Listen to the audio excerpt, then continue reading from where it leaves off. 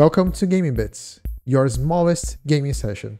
The show where we are going to play games, but we are going to be concise and talk a little about the history of stuff.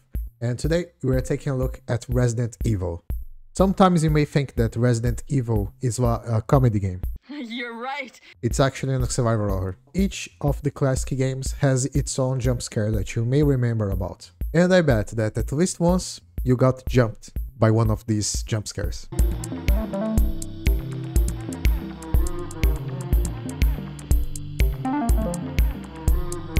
The first jump scare is really a staple in the series. You just start the game, you are playing as Jill, it's your first time. Jill theoretically is easy, so you are kinda relaxed, but when you start walking this corridor, the dogs come. And then the second dog. And at this point you are basically terrified because there's two dogs here, you don't know what to do, you probably barely know how to shoot, and you only have to try to escape. So it's a good one. It's a good way to open an actual series, you know. So yeah, it's kind of impressive, I would say.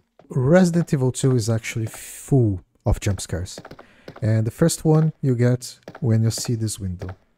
There's an actual new enemy that you did not meet in the first game, and then you get close, it passes by the window. This is the first one. There is more. This game is filled to the brim with jump scares. That's basically the second jump scare I want to show you.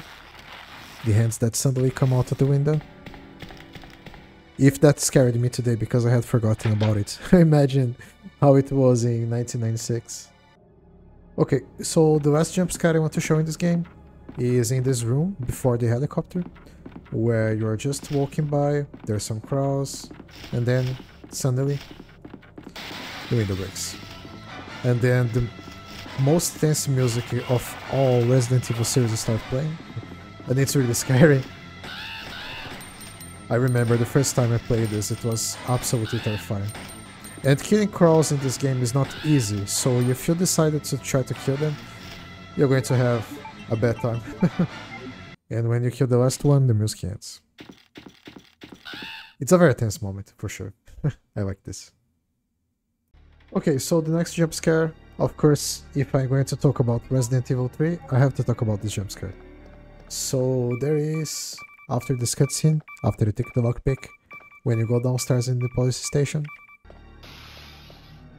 you hear glass breaking, and when you go down, something special will happen.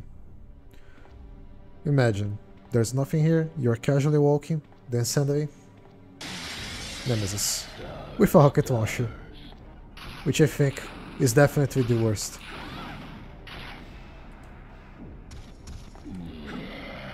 I try to dodge him. Ow. Oh, okay, I missed. Dodging in this game is very finicky. So yeah, that was it. Okay, so for me, those were the classic jump scares in Resident Evil, but I'm sure something else might have a scary during. So leave me in the comments which jump scare actually was the worst for you. If you like this video, please comment, like, subscribe. Everything helps me to get this channel forward. And as always, see you next time.